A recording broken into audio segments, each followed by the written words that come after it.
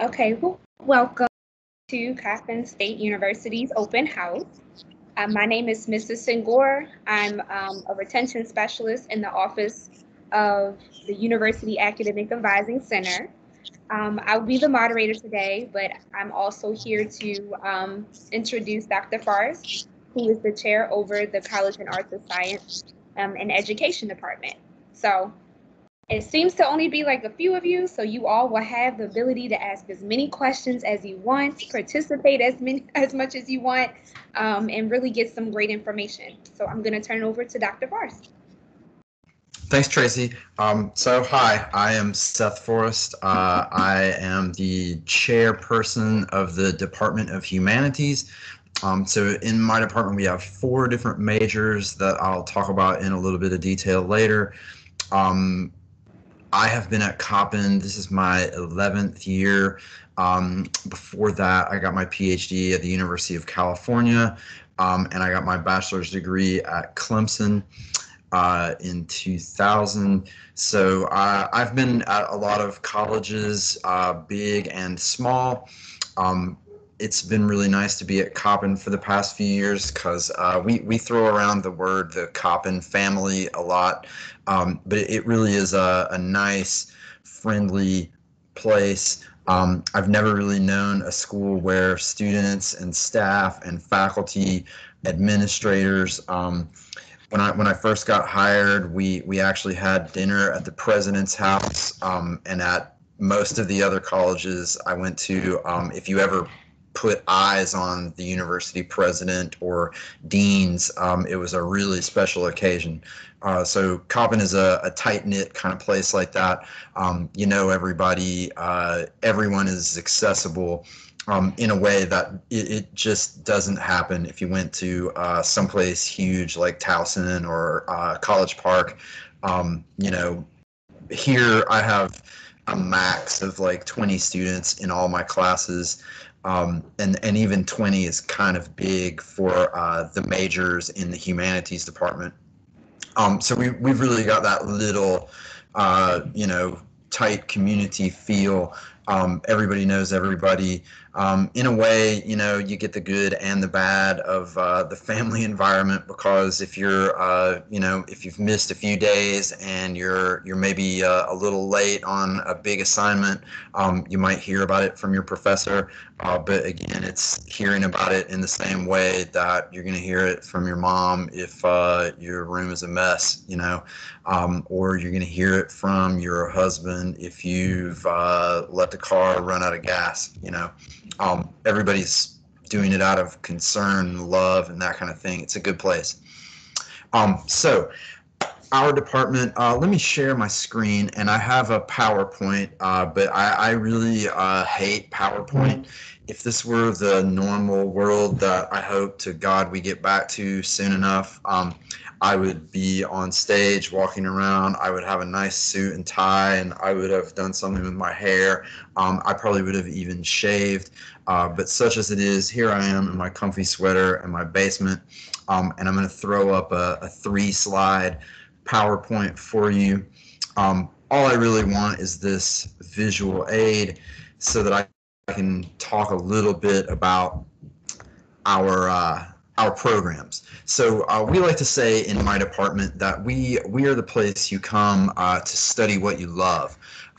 We have all those kinds of programs in art and English and history that honestly people are going to raise an eyebrow and ask you what the heck you're going to do with that major.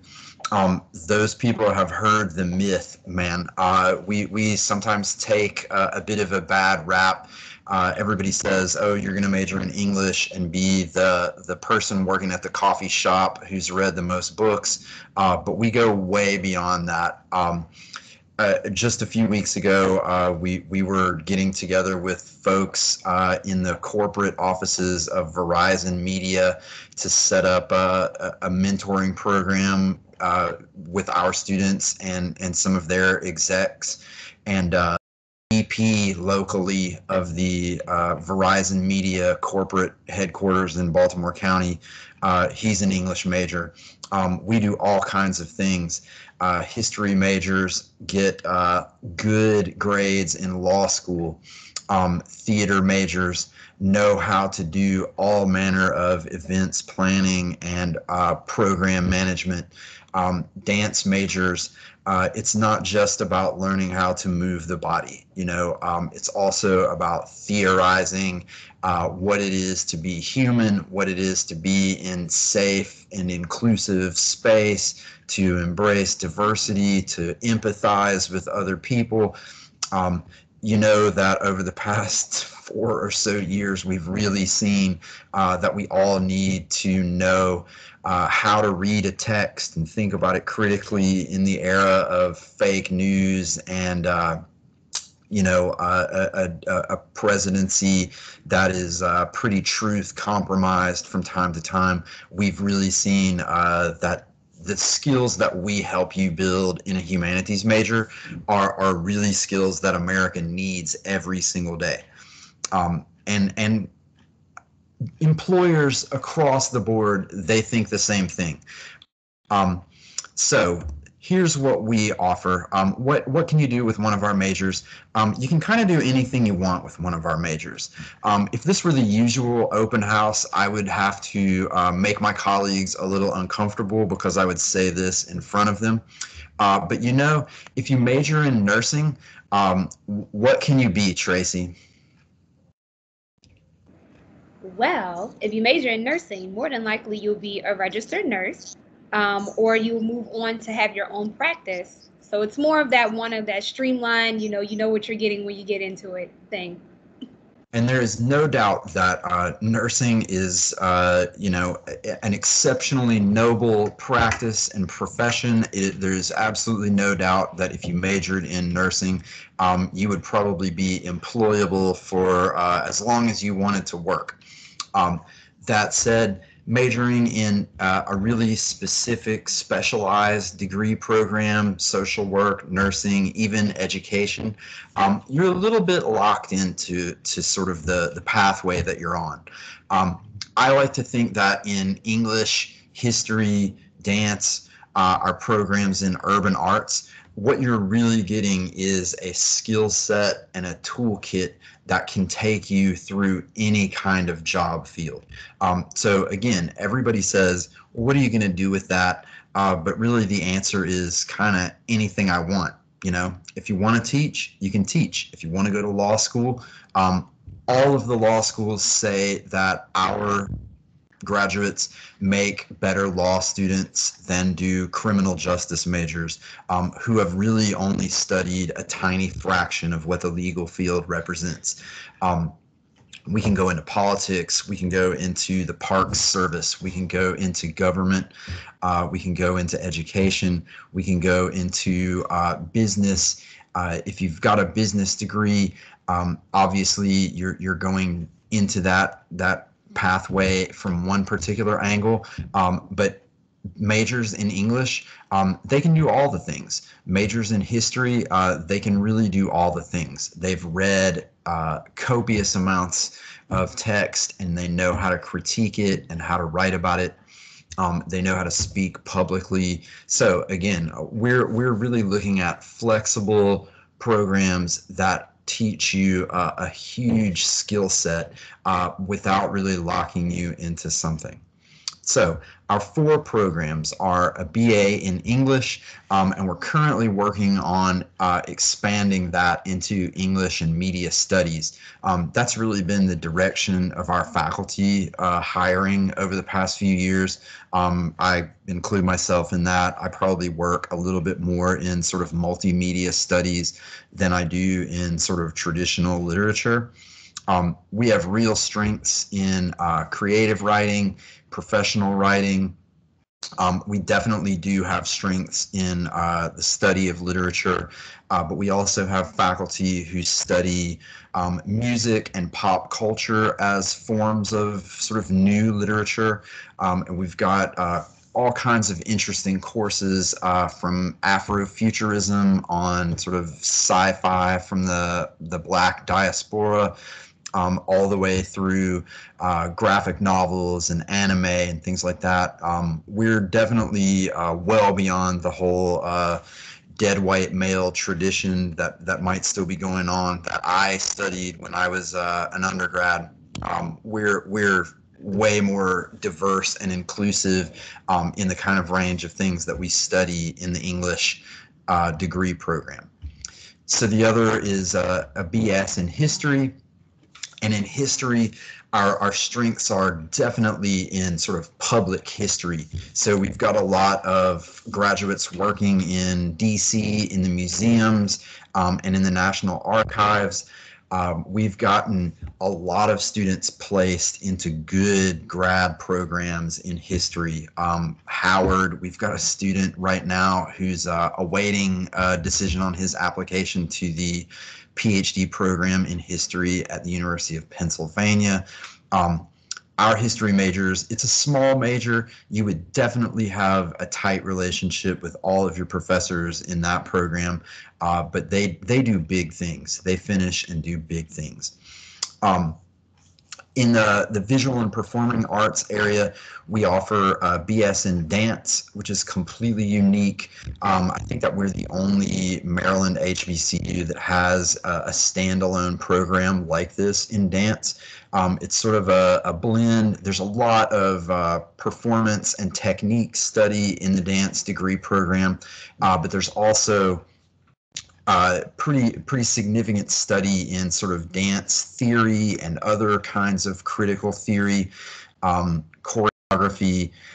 There's a bit of somatic study, so it kind of takes you a little bit into kinesiology and that kind of thing, sort of studying the body, but it also definitely has a large cultural studies component, so that it's studying dance as an art form among other art forms. We also offer sort of our probably our most dynamic program, and probably the most unique program that we offer is the BS in Urban Arts, and that has three potential concentrations. There's a theater concentration, and we have strengths both in acting and in the sort of back of the house aspects of production design. We've got an expert in lighting.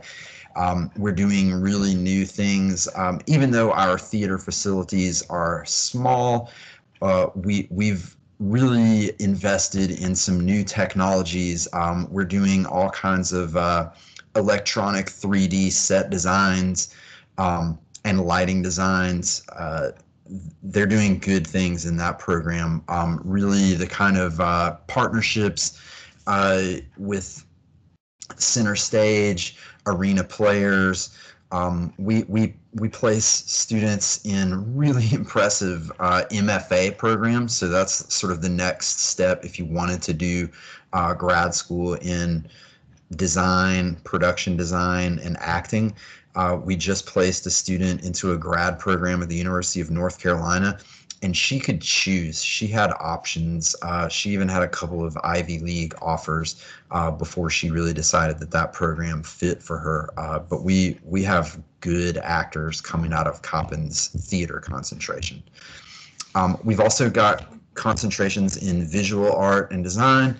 Our specialization there, probably better than anything right now, is digital photography studies. And then we've got the concentration in arts administration, which is totally unique to the area and in pretty high demand in Baltimore. If you know anything about the city, there's a lot of investment in arts programs, and there's definitely a lot of hunger out there for the kinds of students who are coming out of Coppin State. Energetic African American students to guide a renaissance. Really, Baltimore has been an art city for a long time, but it's mostly been that kind of city that is really been dominated by people who look like me in the arts administration, in the office parts of leading museums, leading arts programs, but that's changing, and it's changing fast. And this kind of program is really designed to put you into into the the decision making, policy setting that goes into arts in Baltimore and elsewhere. So those are our 4 programs. Um, Again, we're really giving you skills in these degrees that could go into what you might think you'd be going into, but there's really no limitations for folks who come out with these kinds of these kinds of abilities. So I won't kill you with my PowerPoint anymore. Do you have questions? Maybe I should say also we've got a small but live audience. So obviously I'll take your questions. But if you decided to pop in and watch this episode of the open house, feel free to send me your question as an email. My email is sforrest with 2 R's. That's FORREST at coppin.edu. I'm glad to talk. All I do is look at my computer in my basement anymore. So feel free to send me an email. I'll be glad to write back.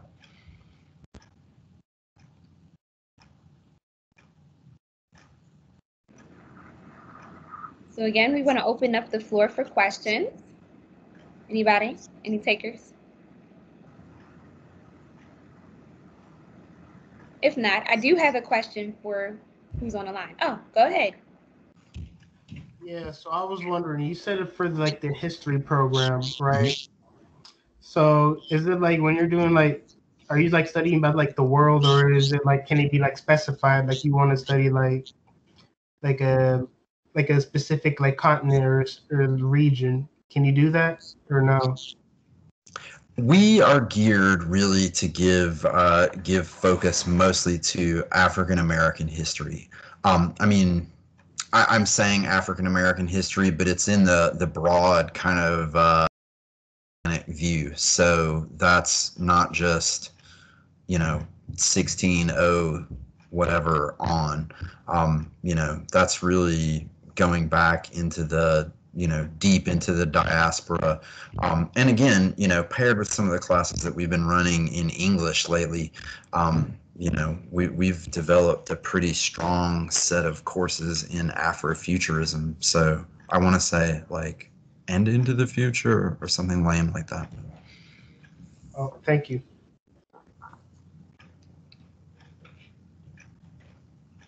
So I do have a question for you. Sure. Well, it was for the gentleman. I'm sorry, Dr. Forrest. That's all right. Where are you from? What drove you here to come to our open house tonight? And what made you interested in the College of Arts and Science and history in particular? I'm actually from Disputana, Virginia, and I received one of your emails, and I'm trying to like see like the best college for me, and I wanted to pursue like a career in history, to be like a historian or something.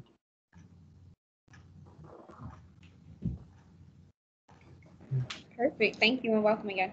Like I said, we've got 3 full-time faculty in that just do history.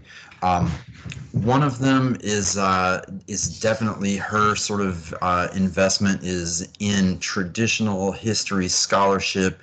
Her area of publishing expertise is in sort of the history of medicine in the United States, but she has written a lot about sort of the history of medical practice in and around the Black community. Yeah. Another professor, her thing is more public history, so she has done research that ultimately ends up in exhibitions and sort of museum pieces, and her expertise is in fashion design history.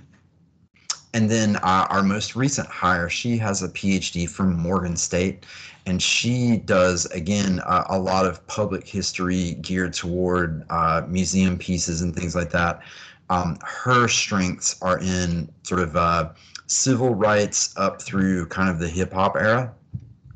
But they definitely have a really strong sort of social justice, civil rights, kind of the Black revolutionary studies kind of thing.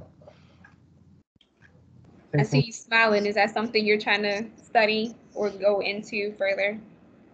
Yeah, I always wanted to study more about before the civil rights, like what was life like during Jim Crow and stuff. Yeah, for sure. And I think also attending a HBCU gives you that experience not only through your history classes, but you get that perspective through your math courses, through your English courses, through all the courses that you will take as a student. So you won't even just get that core of that during your history, but you'll also get it throughout your tenure at Coppin. Yeah, that's absolutely true. I can say that, my colleagues across the street in the social sciences department, in anthropology and political science, and even right now we're piloting a class that's going to be kind of team taught effort across departments. Just broadly on the Black experience that's taught by a professor of social work and one of our part-time historians, who's also a Coppin grad, and he works full-time at the University Library at Howard. They're sort of piloting this kind of interdisciplinary thing that should be really cool. Thank you.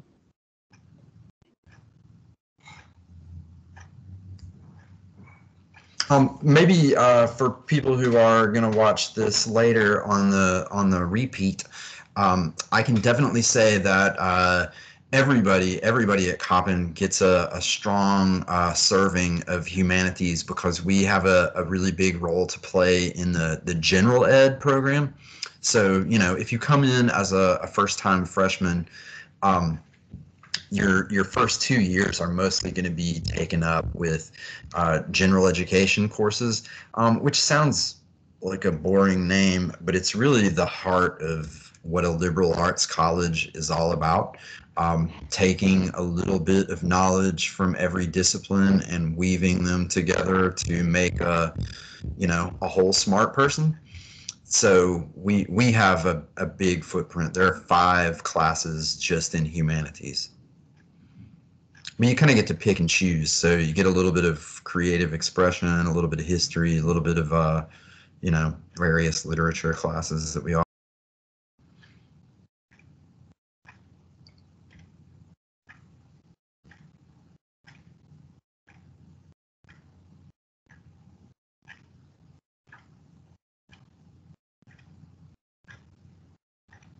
So I don't know if you have any more questions or if you want to know anything. And now is the time. We have that one-on-one intimate experience right now. So of course, within reason, we can answer questions, but by all means, if you want to know things about like the demographics of Coppin, if you want to know things about like the culture, we'll be happy to address those as well.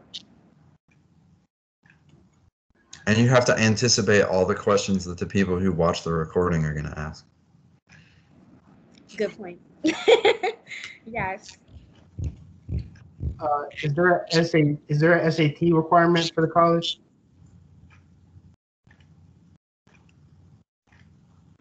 So there is a SAT requirement. I don't know exactly what that looks like because of COVID now, but I can tell you to reach out to admissions and they'll be able to give you more of a perspective of what that looks like.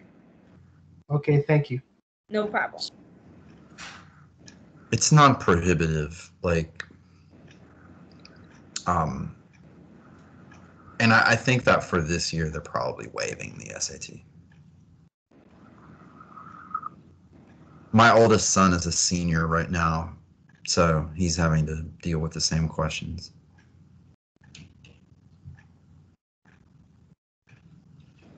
Which means it's a great time to apply because you don't have to worry about that, if that will be the case. So crossing fingers. But yes, I do urge those who are looking out there and watching us on the screen, if you want to get into Coppin State University, with the time frame that we are in now is the time, because if they are waiving SAT scores, this is your ticket in. Just a little PSA there. We are by far the most affordable, comprehensive liberal arts college in the state of Maryland, by far. Probably in the region. I would definitely agree to that. I don't know about schools in the Commonwealth of Pennsylvania, but definitely cheaper than anything in Maryland, Virginia, Delaware, DC.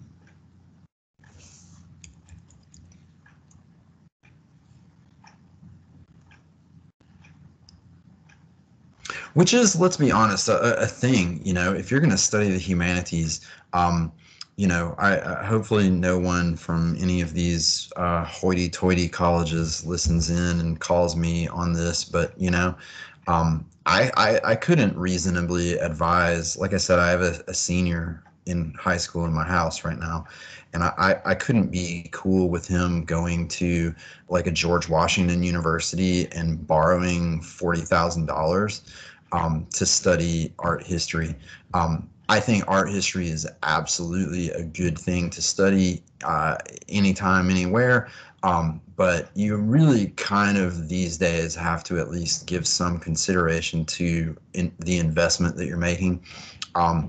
Here, at the end of the day, it's less than $10,000 a year, and you're getting an intimate college experience that elsewhere. That kind of experience costs you huge private school money. So you get the private school experience here without having to pay the tab. Yes, I definitely agree. Are you looking to join any clubs or organizations? Is there like a history club? Yeah, and History Honor Society. That's sort of passes as both honor society and the general club. I can tell you that there are in our majors. I don't know. Again, I don't mind saying this since my colleagues from other departments aren't here. But generally, the humanities majors are the ones that capture all the smartest people on campus. We have really we compete generally for the highest GPAs per department on campus. And history is always definitely a leader in that. I think the average GPA in history is well over 3.0. So virtually everybody takes some kind of part in the History Honor Society. And I can attest to that as an academic advisor. I have noted that a lot of the students who have well over 3.0, as Dr. Forrest mentioned, are in the history department or somewhere in the humanities department. So I will say that generally they do tend to mentor their students and ensure that they matriculate through the university within not only the 4-year to 5-year range, but also having a 3.0 and higher. So they give the resources that are needed for students to succeed. Thank you.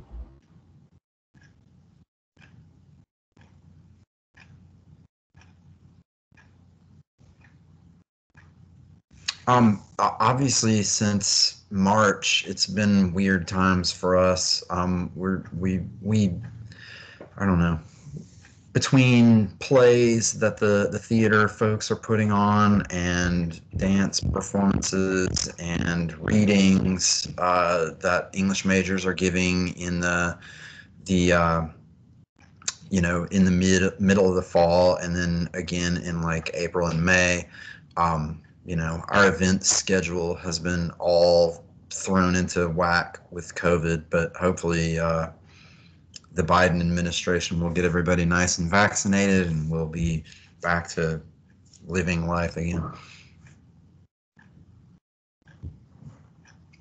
There's a big event that the history department puts on where we actually use a bit of our department's budget to pay for uh, you know, generally speaking, we try to get an alum to come back and give sort of a talk about their research that they're doing in grad school or in their, at work.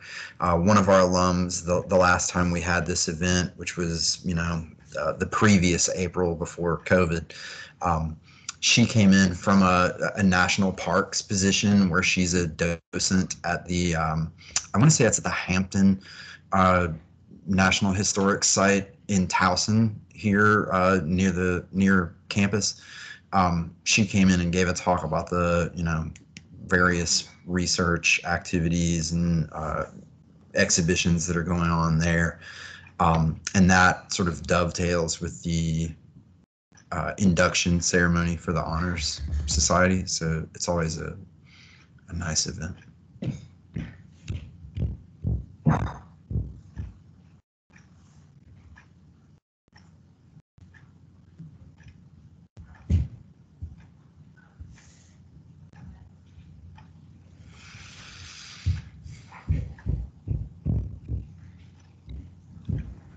And I'm assuming by you being from Virginia, you're looking to live on campus?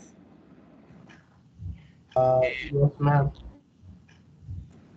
Okay, well, perfect. We do have 2 dormitories that are on site that are directly across from the cafeteria, so you don't have to walk too far to get your food and come back and forth, luckily. Um, and we also have other programming that surrounds the dorms. So right now we're in the process of implementing some programs that will help acclimate the students that are in the dorms now that are freshmen. And so hopefully you'll be a part of that as well. And those of you who are watching at home too. And whatever the president might say about rats and rodents, Baltimore is a kick-ass city. It's great. There's all kinds of cool stuff to do. There's things to do in Baltimore that are equivalent to or better than what's on offer in DC. I was a member of the Baltimore Symphony Orchestra, and it cost me little, less than $100, and I got to go to the symphony all season long. Every single time I went, there was parking right across the street. Anytime I've been, it's not like I go a lot, but anytime I go to the Baltimore Museum of Art, you can park literally across the street and take the subway like you do in DC. Things are inexpensive. The community really wants you to get involved. Baltimore's a great city. And as being a native, thank you for that. I do appreciate that because a lot of times we get that stereotype, especially those who come from rural areas, that, there's a lot of crime, there's a lot of things that happen. You hear about The Wire, of course, the showing of that. But to be honest, specifically with Coppin, it's very safe. It is in the middle of the city, in terms of that. But however, we have actually no police activity really to my recollection that's on campus. The most part we see security walking in and out to make sure that everybody is safe, but in terms of those in the neighborhood and those coming on campus, there's no concern there. I've never had a situation where I felt that I needed to make sure I constantly look behind my back to make sure nobody was going to come and rob me. The community is respective of that campus. They do not trespass. They do not come on, vandalize. If you really go on campus, as you can see in the background with the mascot, we have a quadrangle. We also have different areas where students can hang out. Of course, with COVID, that's a little limited right now.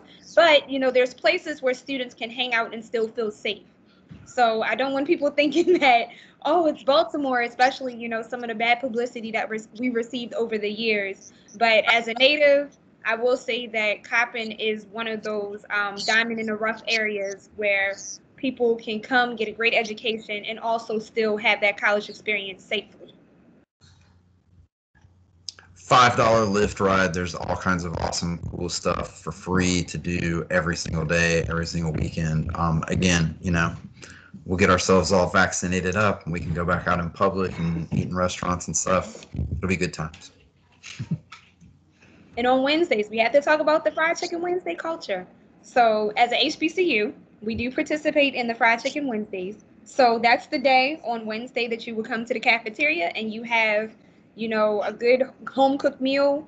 The mac and cheese, the sweet potatoes, depending on what they're offering for that day. So if you're concerned about the food, I know for me, when I attended college, I was a foodie and I'm like, okay, this cooking has to be good. So in order for me to be here, and I would say that Coppin has never let me down in terms of food wise. If I wanted to go over there to get a quick grab of something, they actually recently partnered with somebody, Milk and Honey. If you're familiar with that restaurant, shout out to them. I love them.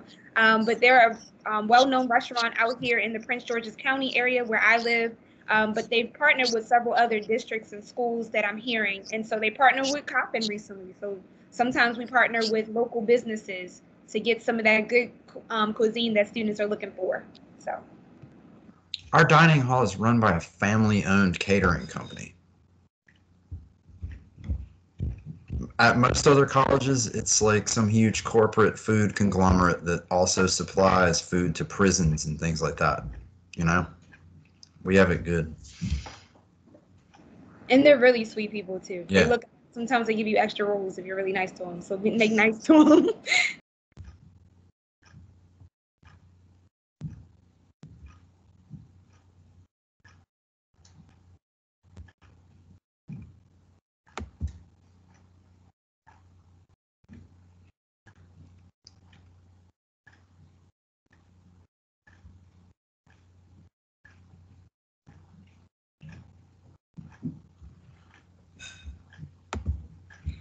I'm trying to think if there's anything that I could add for folks who are going to watch this recording later, but I can't think of anything right now. It's kind of been a long day. Again, give us a call or an email. It's sforest with 2 R's at coppin.edu, or you could call and leave me a message at 410-951-6183. My office phone rings on my laptop, and I get it at my cell phone. So I'm glad to take calls and answer questions and convince you to come, all that.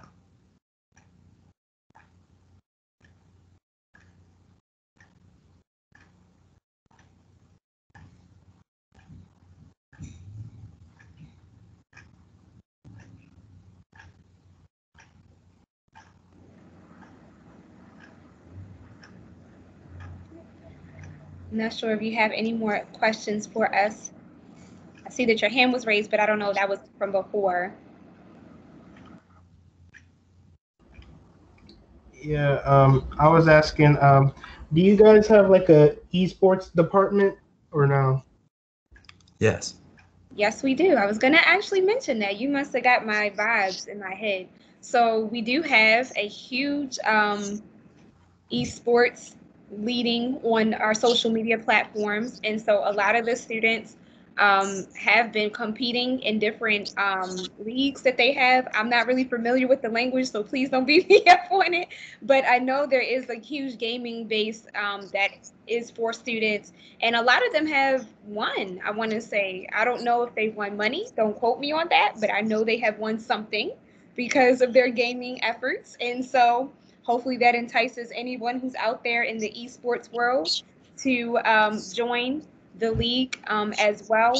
And they do have cash prizes because I have posted on our personal Coppin Advising page, shameless plug, in terms of some of those events that are coming up. So they do a lot for the Coppin community as well as for students to get them involved.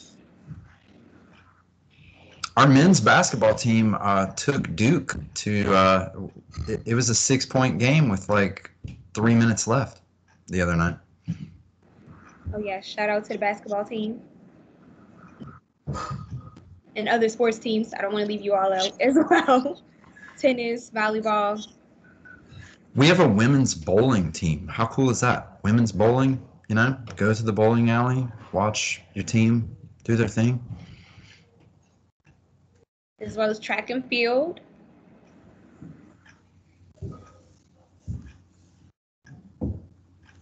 And we have other organizations too. I believe there's an anime club if you're into anime. I know I like it, so we do watch that. Or they have a club rather that associated with that. Um, they have a modeling fashion club for those who are into fashion and modeling. They usually perform during homecoming. Oh, and not to mention, homecoming is not the traditional homecoming that generally colleges have during the fall. We have ours in the winter, so we'll be coming up in February. And so it happens around February every year for students to come back because it's centralized around basketball. Since we do have a football team, but it's a rec team, so they're trying to move it to make it into a league as well.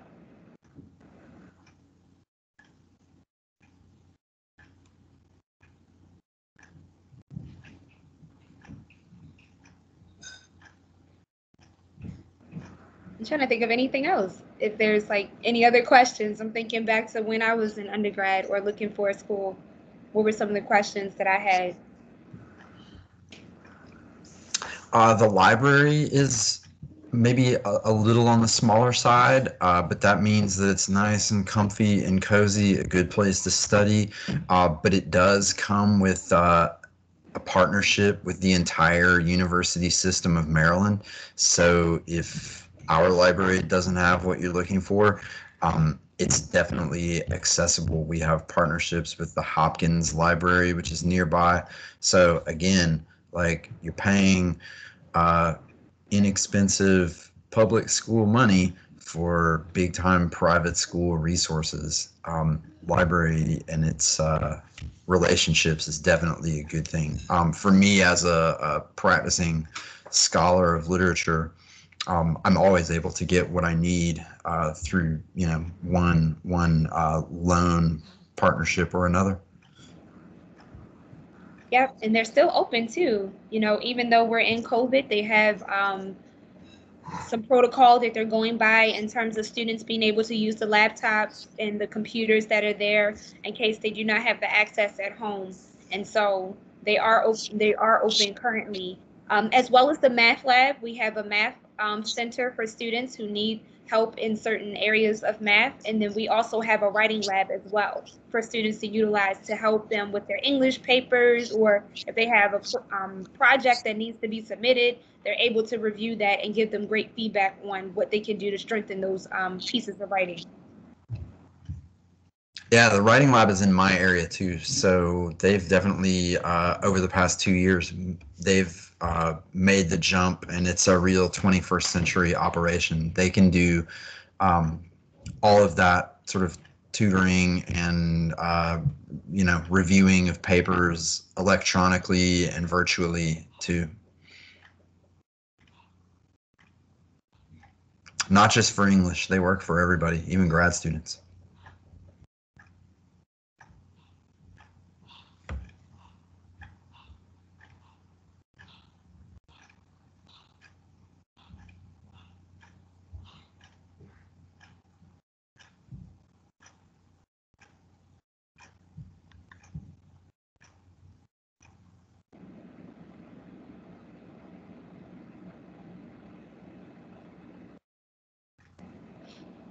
Well, I'm not sure if you have any other questions, but I know Dr. Forrest has mentioned his contact information. Do you mind providing that for us one more time, Dr. Forrest? Sure. Email is sforrest, Forrest with 2 R's, at coppin.edu, or my office phone number is 410-951-6183. I'm up for talking anytime, all the time. Give me a call, send me an email. I'll be glad to answer your questions. Perfect. And thank you all for joining us tonight for our Netflix and Chill. Try to say that 3 times fast. Of our open house. And we thank you all for attending, and we hope to see you in the future. We can't wait to have future Eagles like you join us. Thanks. Bye.